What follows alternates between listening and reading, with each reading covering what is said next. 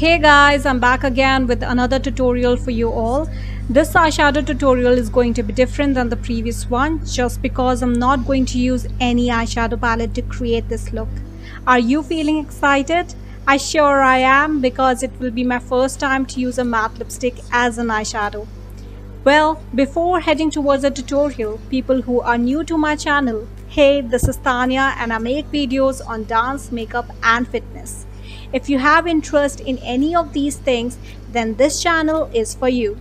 Do not forget to hit that subscribe button and bell icon to get notifications from here on. I post new videos every week.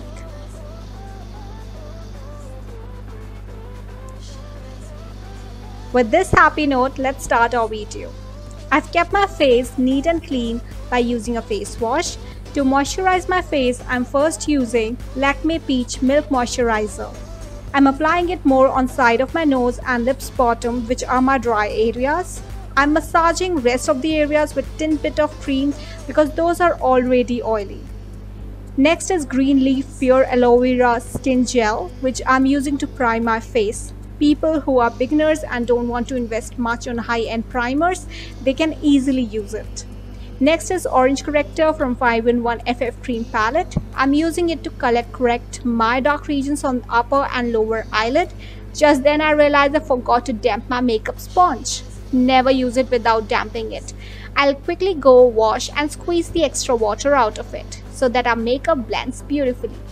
See, the size of the sponge has grown bigger. The corrector is blending perfectly now. Next up is Yellow Corrector to conceal my dark circles. I'm using the same sponge to blend them.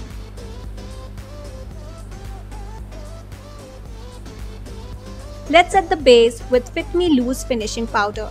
I don't skip this step because I have hooded eyes and it actually helps in hiding my natural crease line and make way for a perfect base for the eyeshadow. Till the time the base is getting set, I'm using this small angular brush to define my brows. Brush the eyebrows upwards with a spoolie. Now color the brows. I use dark brown shade that looks more natural. Brush them again post applying the color. As we are done with the prerequisites, let's start with the most awaited part of this tutorial, which is using these two lipsticks on my eyes. First, for my base, I'm using Jaquiline USA Pink Sink. With a fluffy brush, I'm blending it all over my eyelid and a little bit above my crease line. It is blending beautifully.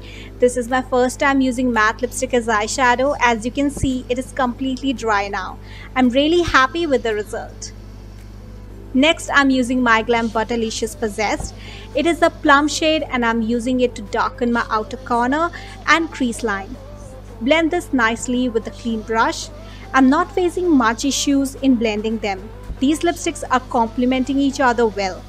Put more product as and when required. This gives a gradient effect to the whole look. You can use any pair of lipsticks, one with dark and other with light shade, to create such gradient.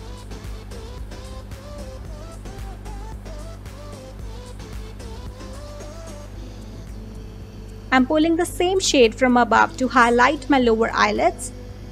Little bit I'm putting the plum shade on the outer side to get that gradient effect on the lower end as well. Now I'm experimenting with Manish Malhotra Copper Rose.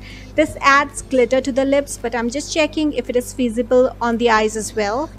Well, that's what we are here for, to try and test it for you guys. I'm taking a flat brush to apply it. I'm wondering if I took a wise decision or not. My final verdict will be in the end of the video. To complete the eye look, I'll be using Lakme Absolute Eyeliner and Lakme Iconic Kajal, both in the shade black.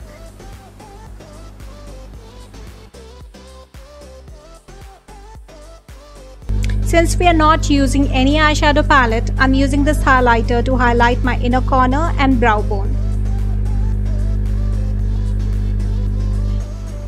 To complete the whole look, we're gonna put some foundation. I'm using MyGlamm 5-in-1 FF Cream Palette.